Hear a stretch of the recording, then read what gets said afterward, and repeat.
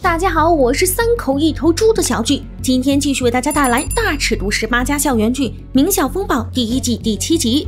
上集说到，玛丽娜查出怀孕，深爱她的萨缪尔开始黑化，准备联合哥哥纳诺一起敲诈有钱人。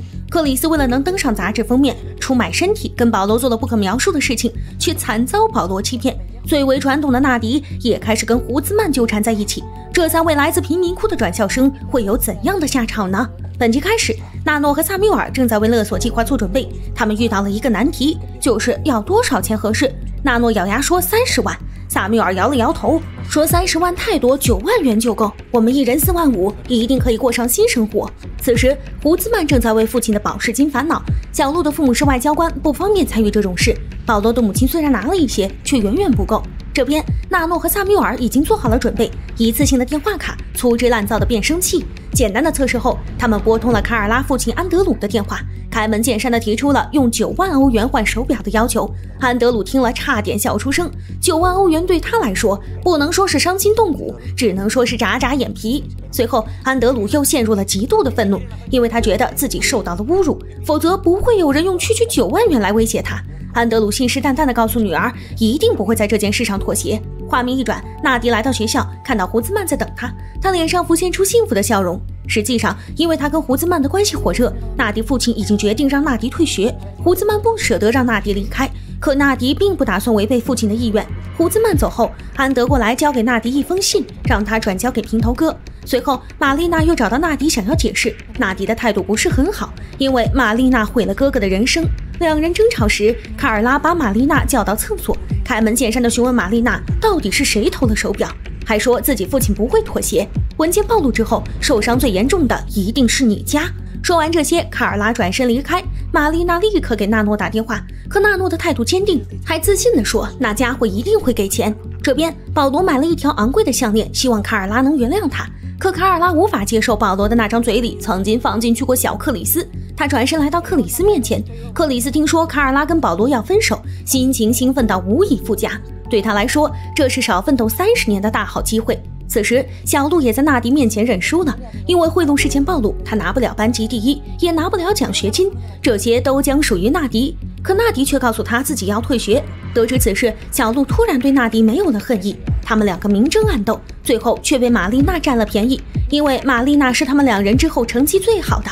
画面一转，平头哥突然被父亲下达通知，要他跟未来的未婚妻见一面，父亲还带来了亲家。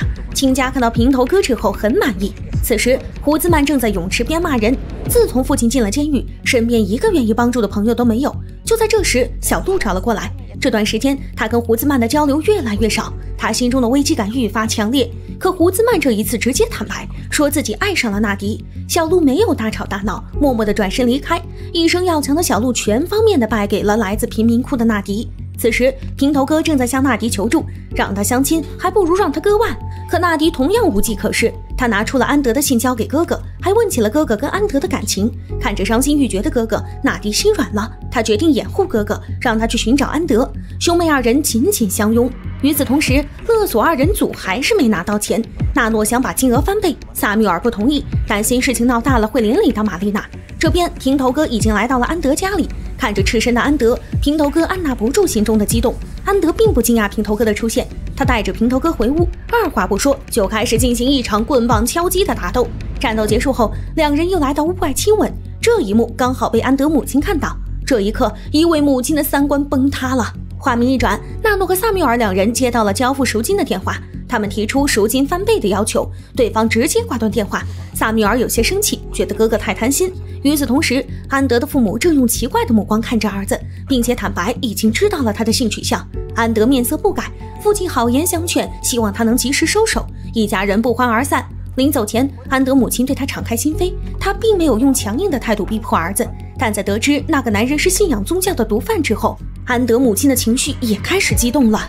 此时纳迪正在劝父亲取消哥哥的婚约，他意有所指地说那个女孩有问题，也许是在寻找老实人背锅。听到这儿，母亲开始后悔，父亲也决定暂缓平头哥的婚事。这边胡兹曼找到校长夫人，也就是安德母亲，他希望校长夫人能阻止纳迪退学，学校有义务留下这种优秀的学生。画面一转，萨缪尔来到教室，对不远处的玛丽娜爱答不理。玛丽娜觉得这很荒唐，老实人就该有老实人的样子，不能有自己的脾气。就在这时，卡尔拉气冲冲地走来，赶走萨缪尔后，卡尔拉告诉玛丽娜，勒索的人开始涨价，如果你不想毁掉你我2个家庭，就把那块表拿回来。虽然玛丽娜没承认，可卡尔拉已经确信此事跟玛丽娜有关。此时，纳迪父亲再次被叫到学校，胡兹曼的话起到了作用。校长夫人希望纳迪父亲能把女儿留在学校继续上学，可纳迪父亲看起来有些排斥。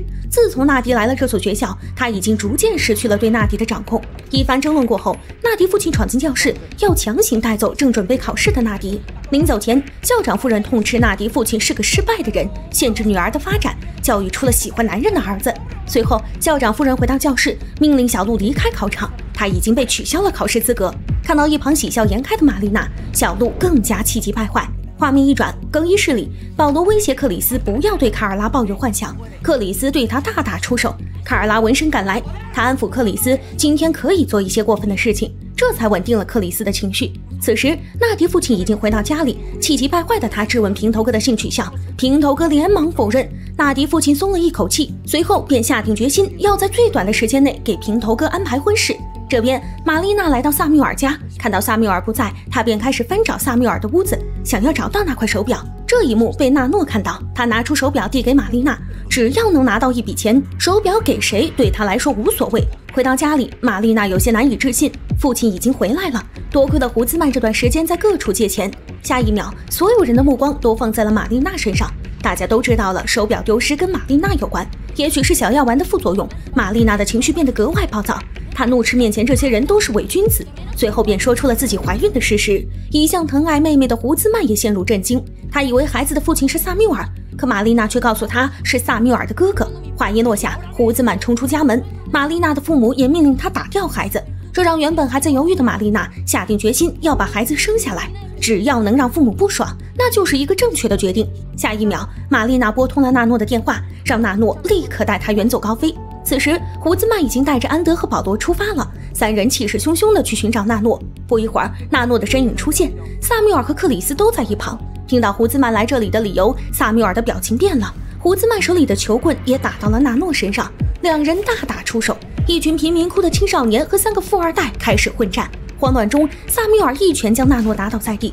等平头哥赶来时，战况已经开始一边倒。胡兹曼大喊撤退，几人分开逃跑。安德藏在了垃圾堆里。胡兹曼敲打着纳迪家的门，纳迪不顾父亲的阻拦，给胡兹曼开了门，这才让胡兹曼躲过一劫。这边，平头哥忧心忡忡地寻找安德的身影，找到时，安德已经被打得人事不省，而萨缪尔回到家里把自己关了起来，他愤怒地打碎玻璃，镜面中折射着一张失去理智的脸庞。自此，《名校风暴》第7集到这里就结束了。